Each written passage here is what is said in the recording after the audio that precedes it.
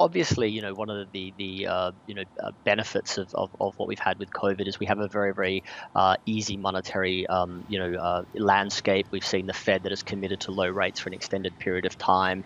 We've seen fiscal stimulus coming in almost all markets, and that's provided quite a bit of support. Now, obviously, for the geopolitical situation, we have seen more listings, coming to Hong Kong, and that has created quite a strong environment for the Hong Kong IPO market. One of the things that we do think one needs to keep aware of, though, is obviously as more and more of these IPOs come, some of the companies that might be coming to market might be not quite as strongly positioned as some of the other ones. The valuations are getting higher and higher. And what that means is the type of stocks you're selecting in this IPO market needs a lot more careful consideration.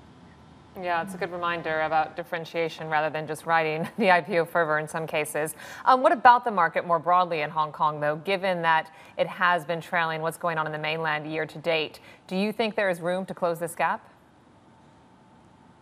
Well, that's a very interesting question, and again, it's like what actually is the Hong Kong market and what is the mainland market these days? Because there is, as we've just discussed with the IPOs, is the nature of that market is starting to change, and I think as you do see a degree of convergence between the type of companies that are listed in both markets, maybe that valuation gap can close a little bit.